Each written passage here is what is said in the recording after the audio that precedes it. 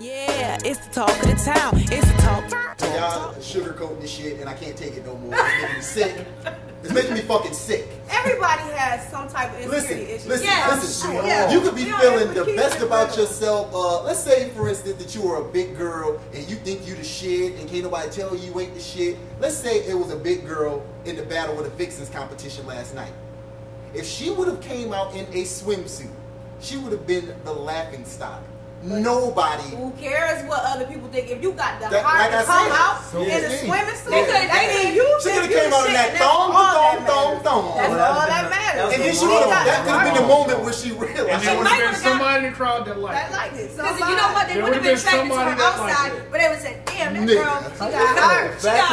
The fact of the matter is that she did it.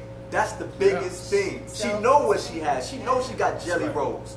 And she still come out like that. She didn't think that them 17 dimples in her ass were sexy. She didn't think that. She might have thought that. That's the thing. Or she knew somebody was going to Because like she said, everybody's defined on what they define to be sexy or cute or nice. Everybody's different. Because he may look at a girl and say she's pretty, and I might be saying, nah, she's not that cute. I'm going to keep it real. Everybody always talking about, I don't care what people think about me. I don't care. That's a lie. We all care what people think about us. If we didn't, we wouldn't be trying to get the best car, put the best clothes on, putting makeup on, putting hats on. You understand? Like, for real, everybody cares about what people think about.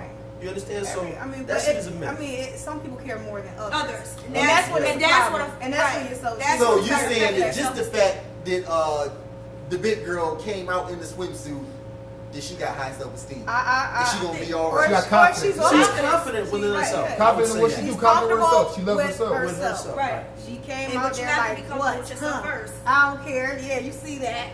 You see all this. I wouldn't have went out there. She don't care. You know what I'm saying? So. And I said something about her. You heard her? She wouldn't. I wouldn't have went out there in a bathing suit. My confidence is not that high. But you would went up there in a bathing suit. I would have. 2-piece or 1-piece? One. He had to think about that. I said, you had to think about that. I had to think about that. He had to think about that. Because you know I wear my wife beater everywhere. Speedos or board shorts? Oh man, I had to make sure I had a little heaviness going on. To put the Speedos Make sure it was on medium swell. Medium swell. I'm not gonna put no cold shower Speedos on. Just But some real shit though. I'm gonna keep it funky. When I was younger, I had low self-esteem. Growing up in Seneca Manor and shit. That's what I'm saying. I was dead. I was poor, man. I was poor. Yo, the roaches made a home. The roaches made a home out of my refrigerator. Is that joke? Serious. That's not it.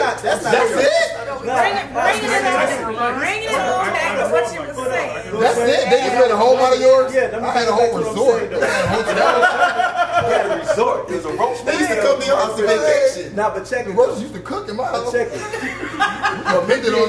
Grocery list. It's not even just that though. It wasn't just that though. I was also, remember I was chubby. You know what I'm saying? I was chubby and shit. Oh, that explains word, like, the man. Whole bunch of shit. You know what I'm saying? You are sad. Word. That explains your big ass head too. You know what I'm saying? Shifting over to that head that I had. Motherfucker. Is man boobs a soft spot to you? I think it is. Alright, but as I grew up though, as I grew up, you know, I started getting into myself, having knowledge of self and actually looking in to my inner self. And not just that. And that's when you started believing in yourself? Start believing, then I started rapping. You sure it wasn't all the money that you was making when you was out there slanging them things and made you that was part of it too. Money. What is money? Money helps your self-esteem. But the big thing about it though, his environment played a part of his I'm in college and all that shit like that. You know what I'm saying? I'm about to shout out to old niggas that ain't get a bachelor's and all that. Turn my life around completely, nigga. You know what I'm saying? Turned it around completely. Right. You know what I mean? And now I'm looking at it, okay, I can do this shit. You know what I'm saying? Especially my self-esteem is over through the roof right now. I just finished a semester. Just now. Tell them about it. Tell them about it. Here come. Tell them about it. I just finished a semester, right? You know what I'm saying? Going through problems. You know what I'm going through with my daughter. Yes, sir. You know what I'm saying? That's very serious. You know what I mean?